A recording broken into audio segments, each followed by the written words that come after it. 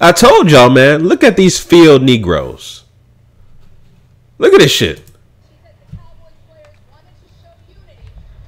Look at these field Negroes.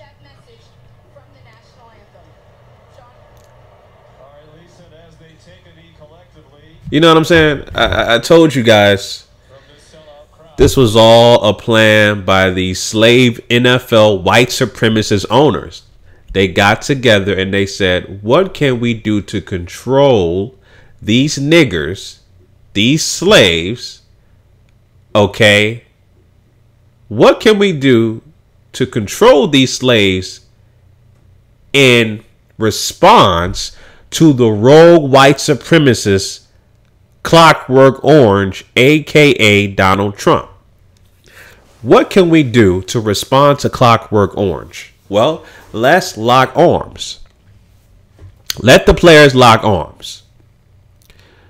You can kneel under my discretion. Okay? You can do that under my discretion. We're not listening to that rogue white supremacist Clockwork Orange. We're not listening to him. We're billionaires. Okay? We don't listen to orders from anybody. Not even Clockwork Orange. We're billionaires. We follow our direction and we follow and abide by the shield, which is the NFL, which is white supremacy. That's all it is. So, like I said, don't be fooled by this, man. Jerry Jones kneeling with his slave players? Really? This is a one-off. And I watched Undisputed with Shannon Sharp. Man, he has some great points on his response to what happened this past weekend with all the events that transpired in both NFL and NBA and stuff like that. And he was spot on when Shannon Sharp talked about why are these damn NFL players acting so upset now? Because they were called sons of bitches? Right? When we know Donald Trump, aka Clockwork Orange, has done and said things way more worse than that. But when he directly talks about the NFL as sons of bitches, oh, y'all gotta stand together. But where were y'all at when all these unarmed black men, women, and children were gunned down by race soldiers in this country? Which is what the progenitor of what this protest was about, from Colin Kaepernick. It was about domestic terrorism. I don't like to say police brutality. Domestic terrorism coming from race soldiers masquerading as police officers.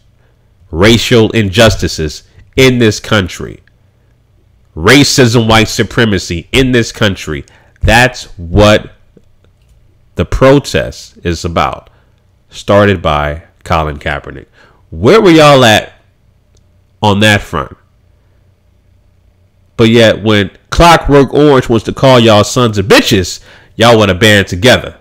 See, you guys are the NFL players. Not only are they field Negroes, they're hoes. They're hoes. Out on the track in the hot ass sun, trying to get their pimp that money for the end of the day. They listen to their pimp for words of advice, for instructions, etc., etc. That's what they do. They're listening, and they have to abide by the rules set by the pimp, which is their slave master owners, such as Jerry Jones. Right? That's what they're doing right now. This whole thing here is a one-off, and that's another great point that Shannon Sharp talked about on Undisputed. This is a one-off, man. Next week, they're gonna act like this shit never happened. Ain't no more locking arms. Ain't no more, kneeling. As far as the majority of the players, there's gonna be a few of them, 2-3 weeks from now, still probably kneeling and stuff like that. But for the most part, it's gonna be forgotten.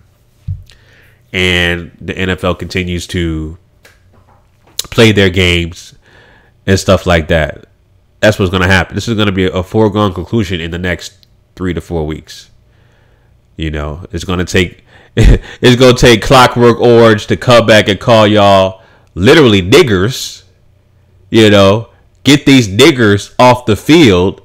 If Clockwork Orange says something directly to the slave players, they'll respond. But when it comes to domestic terrorism, right, aka police brutality, racial injustices, unarmed killings of men, women, and children in this country by race soldiers masquerading as police officers in this country, nowhere to be found when it comes to locking arms and kneeling.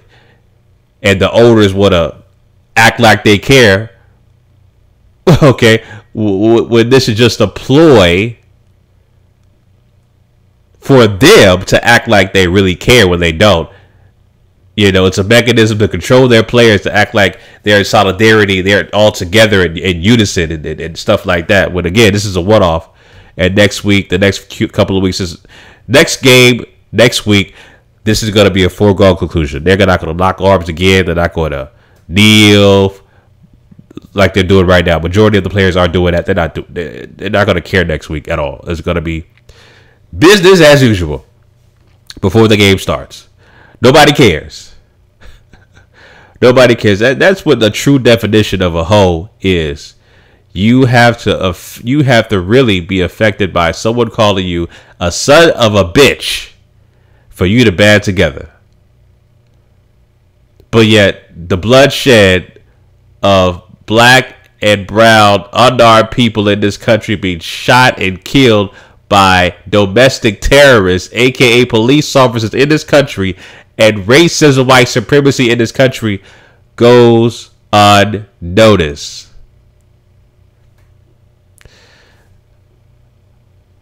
That lets you know that the power of white supremacy, the power of these mental disorders that were created by epigenetics, which are controlled by the dominant white society, which are Stockholm Syndrome, cognitive dissonance, post-traumatic slavery disorder or syndrome. That lets you know the power of this mental illness has affected all of us, people classified as black or African American in this country. That's the power of that, man. You know what I'm saying? So, yeah. This, like I said, this whole thing about the owners who, and of course, I talked about in my last video, majority of these owners, they support Clockwork Orange. They donated millions of dollars to his, his administration, his inauguration campaign, whatever the case may be. They just don't like being told what to do because they're billionaires. And it's the fact that Clockwork Orange is going way off white supremacist code, so they know that Clockwork Orange, aka Donald Trump, is acting really reckless right now. Really reckless. Okay, it's narcissistic behavior coming from Clockwork Orange. Narcissistic white supremacist behavior. Clockwork Orange is trying to create his own narrative when it comes to white supremacy, like I said in my last videos. He's creating his own page. He's stimulating his white supremacist base. And they love it. They love it. Absolutely love it. So all you all you naive cools talking about we live in a post-racial America, these are straight facts. If another election happened today, Donald Trump, aka Clockwork Orange, would be elected or selected again today. Point blank and simple. We live in a system of racism, white supremacy. That is actual fact. Point blank and simple. All right. So anyway, those are my quick thoughts on the Jerry Jones situation with dealing with his slave players. This is a one-off. Next week, it's going to be business as usual with the regular games, and nobody's going to kneel and protest for the majority of the players like they're doing, this past weekend. Not going to happen. Because obviously, they don't care about racial injustices and domestic terrorism and police brutality. They don't care about that, but you care about being called a son of a bitch. That's for sure. We gotta lock arms. He calls the sons of bitches. Let's lock arms. I'm the older of you guys. I want to lock arms with you guys. I feel your pain. I've never been called a son of a bitch, but let me lock arms with you guys. That kind of shit. You know what I'm saying? So it is what it is. Like I said, don't be fooled by this shit, man. It's just all PR propaganda. And it's going to be business as usual next week. None of these owners care. None of these slave master players is going to question their goddamn pimp, a.k.a. slave owners. They're not going to question that. Why is it Colin Kaepernick signed to a team? Why did that dude from the owner of the Jacksonville Jaguars or any of the owners sign Colin Kaepernick? But you guys want to band together because of Clockwork Orange called y'all son of a bitch or sons of bitches. Get out of here, man. Anyway, those are my thoughts on that, family. Leave your comments down below in the comment section. Let me know what you guys think about Jerry Jones kneeling and the rest of these owners acting like they care with their slave players. Let me know what you guys think in the comment section, family. Until next time, Chauncey, a.k.a. the Black Separatist, signing out. Peace.